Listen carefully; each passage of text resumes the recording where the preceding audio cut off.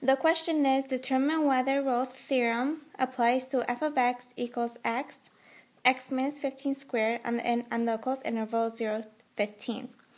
If so, find all values of c in the open interval of 0 and 15, such that the derivative of fc equals 0.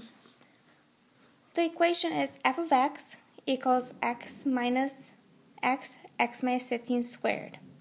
Now we're going to take the derivative of this equation. So we get x times 2, we put down the 2, x minus 15 to the 1 power, plus x minus 15 squared, and the derivative of x, which is 1. Then, we take, since we have two of the same ones, we take x minus 15 out. And we put 2 times x equals 2x, so we get 2x plus x minus 2x plus x minus 15.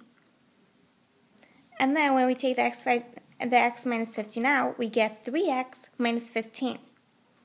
X minus 15 is 0. 3x minus 15 equals x equals 5. So c equals 5. We're going to pick this one and not this one because this is on the open interval. We first got to make sure it's continuous on 0 to 5. If it's differentiable on 0 to 5, and f of a equals f of b. And the answer is x equals 5.